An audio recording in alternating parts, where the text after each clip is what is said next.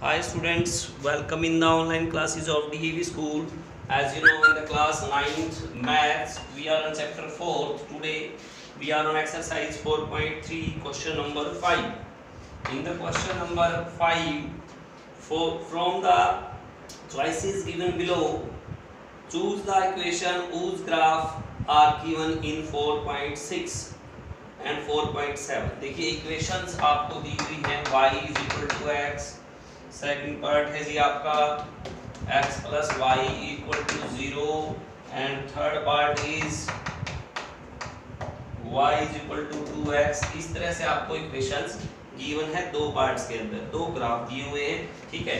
इनको आप क्या करेंगे, इनके अलग से आप एक ग्राफ ड्रा करेंगे। x y, x 0 रखेंगे y 0 आ जाएगा, x 1 रखेंगे y 1 आ गया, सिंपल सी बात है। x 2 रखेंगे 2 आ गया। अब इन ये पॉइंट्स सारे के सारे अगर उस लाइन के ऊपर हैं तो वो क्या है, उस इक्वेशन का ग्राफ है, अदरवाइज नहीं है, ठीक है। इसका भी ग्राफ ड्रा करेंगे तो ये कहने का मतलब ये है, इन सब के आपने क्या करने हैं, ग्राफ्स ड्रा करने हैं। फिर आपने देखना है कि ये ग्राफ बिल्कुल वही लाइन आ रही है नहीं आ रही है जो फिगर 4.6 और 7 के अंदर है, ये काम करना है आपने।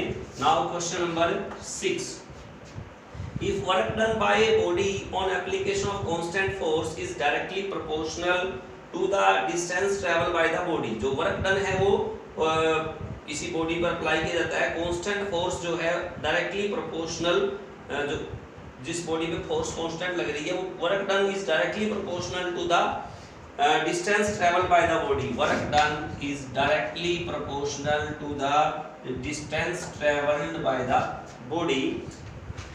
Express this in the form of an equation in two variables and draw graph of the same kind by taking constant force as 5 units.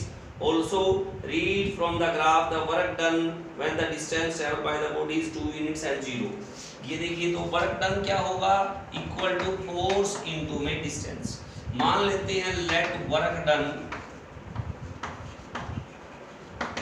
Done को अगर हम x मान, वर्क डन को हम y मान लेते हैं और डिस्टेंस क्या हो गया हमारा, डिस्टेंस x, डिस्टेंस क्या ले लिया हमने x, तो y is equal to force, force हमें 5 यूनिट्स दी हुई है तो force into x means y is equal to 5x। ये हमें इक्वेशन मिल जाएगी y is equal to 5x। इसका आपने ग्राफ ड्रा करना है, आप बड़ी इजीली ड्रा कर सकते हो। फर्स्ट पार्ट में क्या करना है, आपको x की वैल्यू दे रखी है भैया 2 यूनिट, तो y क्या होगा हमारा, y into 2 means 10। Work done हमारा क्या आ गया 10, एंड अगर 0 है second part x equal to 0 तो y भी क्या आ जाएगा हमारा 0। फर्स्ट में 10 सेकंड में 0, ये करेंगे। नेक्स्ट इसका ग्राफ जरूर ड्रा करें आप। क्वेश्चन नंबर 7th क्वेश्चन में Yamini and Fatima, two students of class 9th of a school together contributed rupees 100 towards Prime Minister Relief Fund to help the earthquake victim. Write a linear equation which satisfies this data. Draw the graph of the same। मान लेते हैं late Yamini contribute, Yamini ने कितना contribute किया rupees x, और second है हमारे पास फातिमा, फातिमा ने कितना कंट्रीब्यूट किया रुपीज y। टोटल कंट्रीब्यूशन क्या है according to question, x plus y is equal to 100। ये हमारी बन गई हमारी इक्वेशन, और इसका आपने क्या करना है, ग्राफ ड्रा करना है। सिंपल सी इक्वेशन है, you have to draw the graph. Okay, next question बड़ा इंपॉर्टेंट है हमारा, लास्ट क्वेश्चन है 8th क्वेश्चन। उसमें देखिए क्या करना है आपने, अभी इसको आधा समझाया जाएगा, आधा आप ट्राई करेंगे। देखिए हमें फारेनहाइट से सेल्सियस से, फारेनहाइट से सेल्सियस में चेंज करने का टेम्परेचर का फॉर्मूला गिवन है। F is equal to 9/5, C is equal to +32। In the countries like USA and Canada temperature is measured in Fahrenheit, whereas in countries like India it is measured in Celsius। Here is a linear equation which convert Fahrenheit to Celsius। Late हम मान लेते हैं Fahrenheit को हमने y ले लिया और Celsius को हमने x ले लिया। हमारी टेबल बनेगी इस तरह से,